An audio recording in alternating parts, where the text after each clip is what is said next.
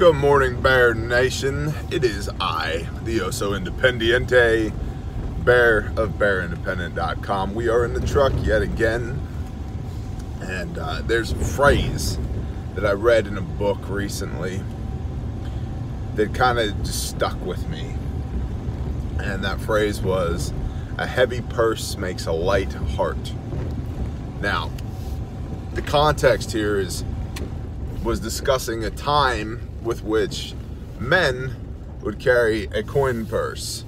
I don't mean the coin purse dangling in between your legs. Get your head out of the gutter. I mean a purse, a small sack. Think of like a Crown Royal bag filled with little bits of copper and gold and silver. Maybe gold and silver, you know, depending on who you were and what you were doing. But you'd have this purse tied to your belt. And the heavier your purse was, the lighter your heart was. That phrase stuck with me because there's that phrase, money is the root of all evil. The love of money is the root of all evil. The love of money is the problem. Blind pursuit of wealth is the problem. You know, we can read elsewhere in the Word that a workman is worth his hire, right? And 1 Timothy 5:8, he who does not work has denied the faith and is worse than an infidel, worse than an unbeliever.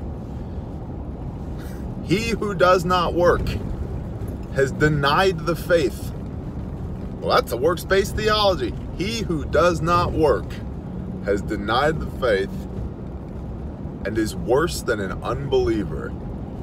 Hot damn, y'all. Okay. And so there's a sweet spot in there, right? And I was thinking about this in the context of a podcast I did recently with Brother Matthew from Truth Not Fiction Matters. Very good alternate news source site on YouTube. Also truthnotfictionmatters.com. Truth Not Fiction Matters is the name of his channel.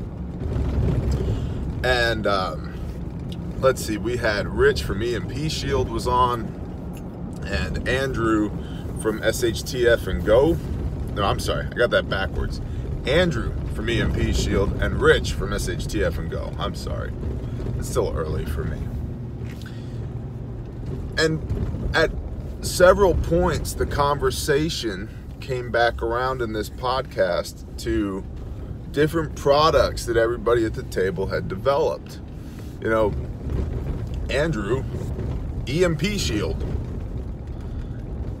Frankly, I'm looking forward to getting my hands on one and playing with it, and I'd like to go to their manufacturing facility and look at it. Because I'm highly skeptical, and I want nothing more than to be proved wrong. I think that would be awesome. He and I have similar backgrounds. You know, he's worked at DOD and he has worked with the Department of Energy and so forth and so on. And I know grid electricity and so forth and so on. And so Andrew developed this EMP shield, which is awesome. And Rich developed these rocket stoves and these water purification contraptions that he has, and desal contraptions, and they sell them, which is good. And, you know, we've developed the Bear Facts, and we sell them, which is good. There are people still walking around today that I know of because somebody bought a Bear Fact or a bare minimum kit from us, had a tourniquet on them, and used it. Tourniquets save lives. I mean, that's like the coolest. Look, I got a SWAT tee in this pocket, and I've got you guys know what it is. You guys have been here a long time. Ta-da! Cat tourniquet in this pocket. And, you know, and I'm wearing a pair of khaki shorts. I'm not wearing, you know, my cami pants or anything, or my line gear, you know. I'm wearing a pair of khaki shorts. And as a brief aside, I started carrying the SWAT tee. I've mentioned this before, but I'll mention it again. I realized as I was putting together the active shooter kits for schools and churches, where you have children I prefer a SWAT T because it's highly effective on children, and unlike the rats, it does not come loose when you move a patient. But the cat tourniquet is not near as effective on small limbs as it is on large limbs, so it doesn't work great on kids. And I realized I go a lot of places with my kids, so I started carrying a SWAT T as well, and they're like $11 on Amazon. They're not terribly expensive. And so anyway, you know, it just got me thinking, man. We've got all these awesome people on this podcast who have all developed these different products that in one way or another are touching people's lives and improving them, if not saving them. And that's awesome. And on the other hand, you have a lot of preparedness channels, prepper channels that exist solely, in my mind, as part of a marketing funnel to get people to a website to buy things. And that's it. Let me fear porn, you know, doom monger you into getting all emotional and hysterical and buy a bunch of crap that you don't necessarily need so that you can check the box and feel better about your chances of surviving the zombie apocalypse. I think that's, you know, one extreme limit. And the other extreme limit is, you know, being completely altruistic, no profit, nothing whatsoever. And again, I think there's a sweet spot somewhere in the middle there. And I think it's okay that, you know, Rich from SHTF and Go earns $1 or $2, you know, I mean, probably more than that on each sale. Andrew from EMP Shield, the same. I make a $20 bill on each bear fact. I'm not ashamed of that. And I'm thinking about this because I'm on the way to the post office to ship bear facts right now. And except I'm not, because there's a heavy hauler with a house in the middle of the road up here. So I'll just sit here a minute and talk with y'all. Literally in the...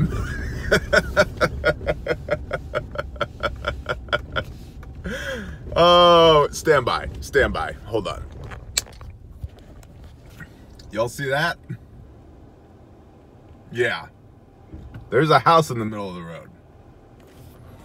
They've been working on a lot over there, and I've been wondering, hey, I wonder what they're going to do with that.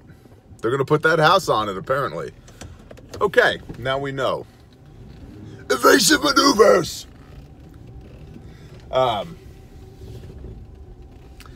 Anyway, somewhere in there's a sweet spot, right? I don't ever want my platform to become a, you know, QVC, you know, constant pitches from Bear about why you should buy my crap. I think I've been pretty transparent. You should have a blowout kit. If you carry a gun, if you carry a way to make holes, you should have a way to plug holes. I don't care whose you buy. Ours are made in America with top-notch components, and they're the cheapest kits for what you can get on the market, because I make a $20 bill, not a $100 bill on each kit. But if you already have the stuff at home, good, put a kit together. If you don't have the stuff at home, but you like Skinny Medics kits more than mine, good, buy one. I don't care. I much more so want you to have a tourniquet and a pressure dressing and a hemostatic agent and hemostatic agent, because it starts with an H. Don't you know grammar, Bear? Right? I would much rather you had the things from someone than you had them from me. I don't care necessarily that you buy my stuff. I just want you to buy the stuff. Does that make sense? Like, you have options here. This is the free market. If we make the best product, then ergo we would sell the most product, assuming that we had equal footing as far as marketing goes, right? But a good product speaks for itself because the market will decide, which is precisely what I'm trying to do, which is awesome.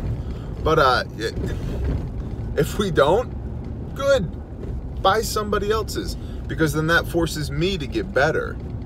Right? Oh, well, we got to figure out a way to make a better product for a better cost if we're going to compete in this market. Good. Yay, capitalism, man. But the other thing I just wanted to touch on, and these are just kind of morning thoughts, stream of consciousness. The other thing I wanted to touch on is You know, Matthew from Truth Not Fiction Matters was getting a little frustrated because he had, you know, 3 guests and himself and a live stream and a podcast going at the same time, and some of the technology was not cooperating. And, you know, some people in the comments were giving him a hard time, and it's like, people, you don't want to, nor should you trust CNN and Fox and everybody else. You want alternate media sources. You want voices of truth that you can tune into and latch onto. But you want those independent voices of truth to have the same technological capabilities as CNN and Fox News, but you don't want to pay for it. And it's like, it doesn't work that way. And I really think that the vast majority of people on the other side of this iPhone misunderstand the amount of time and energy and money it takes just to play in YouTube. If you begin to take YouTube kind of seriously, you're talking even more time, even more money. You know, we just got an office. The main reason we got an office is I can get internet there. And I'm getting internet there so that I can upload videos and live stream. And then I have people telling me, well, you shouldn't get an office. That's not of Christ. What? I'm doing that so that I can produce the content that y'all get to enjoy for free. And it's like, there's just a misconception here. There's a misunderstanding. It costs money to even play on the YouTube playground. And then there's a demonizing of people who try and, at a minimum, recoup their investment, cover their cost. Not make a profit, just cover their cost. You know, it's like going to a Little League game and going, well, these guys suck. They're not the Yankees. I'm out. It didn't cost you anything to get in here. They're not near as equipped as the Yankees. They don't have the experience that the Yankees have. They don't have the budget that the Yankees have. And yet, we're going to throw a fit and complain because the game that I'm watching is not a Yankees game. It's like, come on. You know, everybody's got to start somewhere. And I think it's in everybody's best interest to support these small independent voices, and not get all pissy when somebody's like, hey, consider supporting us for $1 a month at Patreon. Which, by the way, to all my patrons that are watching this, bless you guys and girls. Thank you. You guys are awesome. Literally, this show would not exist without you. I would not still be playing in the YouTube playground if it wasn't for Patreon, because of how malicious the YouTube algorithm is. That's just a fact. It costs me right now almost $200 a month just for internet, and it's going to cost me another $200 a month to get the internet that I need to be able to literally have the bandwidth to produce content and live stream on YouTube, with an algorithm that does not favor our content, so we recoup next to $0 from YouTube. Now, people don't like it when you talk about money on YouTube, but it's a fact. Regardless of whether or not people on the other side of the iPhone want to think about it, on this end, there's considerable cost and time invested into making this happen. And so I'm not saying you need to buy my bare facts. I'm not saying you need to come give me $1 at Patreon. I am saying that when people like Matthew from Truth Not Fiction Matters, who he does not monetize his channel, he has affiliate links with people he's partnered with who are good people, like SHTF and Go, like EMP Shield, like others. Consider supporting people like that so that they're not frustrated, or they're frustrated less, because it takes a lot of time. You know, Matthew said he'd been prepping for this show, the show that we did recently, for 2 days. 2 days. And a lot of times it's thankless.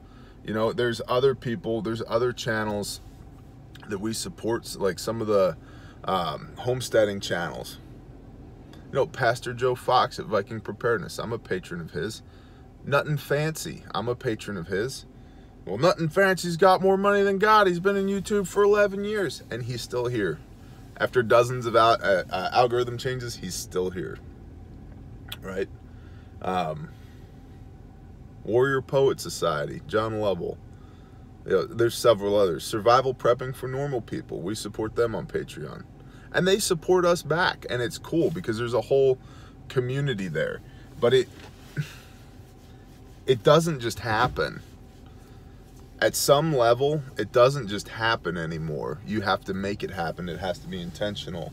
And the more intentional you get about it, the more of your time and money it'll eat trying to do it. And I think it's just a shame to demonize people who at a minimum are just trying to recover their costs.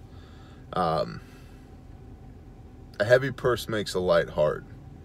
Well, the inverse is true as well. A light purse makes a heavy heart. So think about that when you come across these content creators here on YouTube that are really trying to bring you their best. If they have affiliate links, use them. If they have a Patreon, consider supporting them. If they're producing a product, consider using them.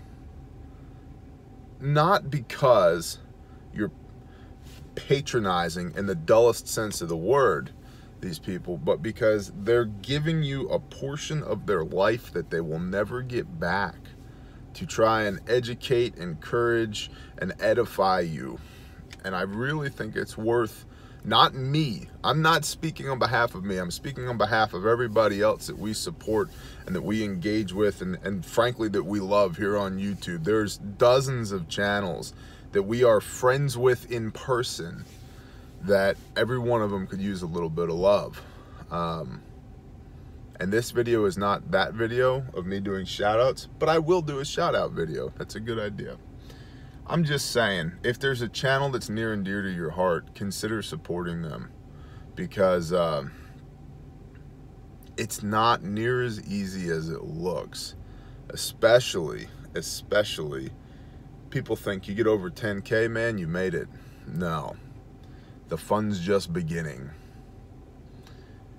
Yeah, you get over 100K, so I've heard. Now it's a job. It's work for me. At 39,000 people, it's work. And a workman is worth his hire. He who does not work has denied the faith and is worse than an infidel. Shalom, y'all. Blessings.